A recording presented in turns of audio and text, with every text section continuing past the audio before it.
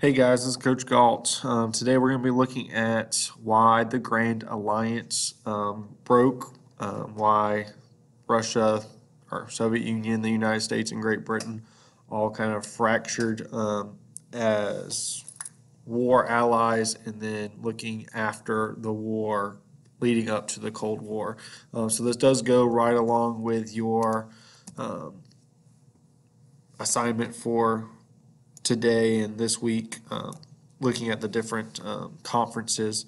So there's a lot of ideological differences that we talked about before, capitalism versus communism, and we know World War II that Nazi Germany does invade the Soviet Union, and so they also declare war on Japan, or Japan also declares war on the United States, and Nazi Germany declares war on the United States as well. So again, the enemy of my enemy is my friend. So for right now, they put aside their differences and they start forming this military alliance called the Grand Alliance. And so we're going to look today at Tehran Conference, Yalta Conference, and Potsdam Conference, and how by 1946 it's going to break down completely. It breaks down in a number of steps, and today I'm really just trying to focus on the conferences. So first one is the Tehran Conference in November 1943. So thinking about where we're at in the war, the United States, D-Day has not happened yet.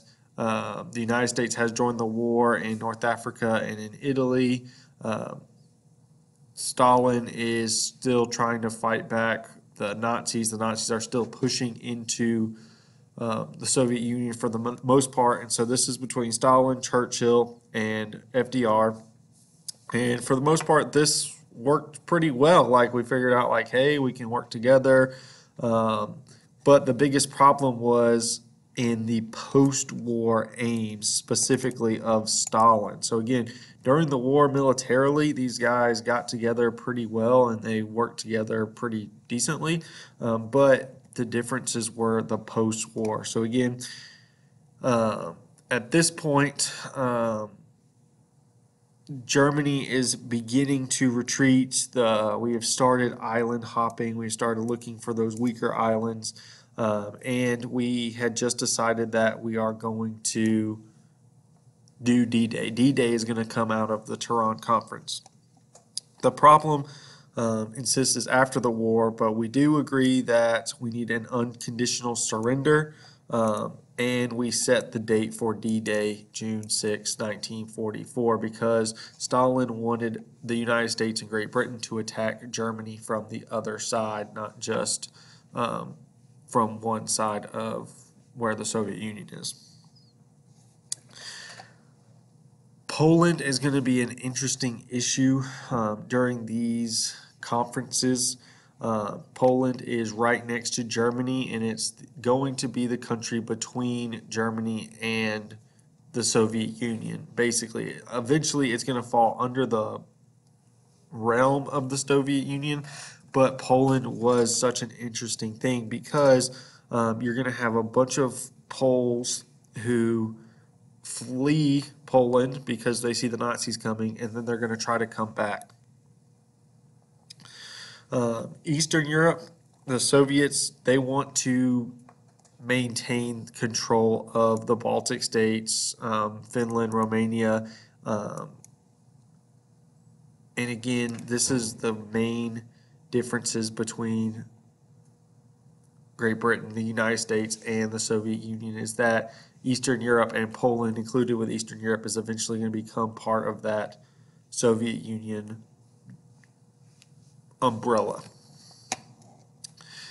The United States and UK, England, and the United States, they're like, okay, if we open a second front against Nazi Germany and Hitler, like we want the Soviets to come help us fight the Japanese. Eventually, I do believe that would have happened before the atom bomb, if the nuclear bomb was not an option. The UN, so again, the United Nations, so at this time, we know the League of Nations sucks at this point, and it gets demolished. And so the British and Soviets both agree with the United States that we need a new international organization with this idea of collective security. So, some really good things that happen is that the United Nations idea comes out of this Tehran conference, but the main disagreements are still on those post-war demands.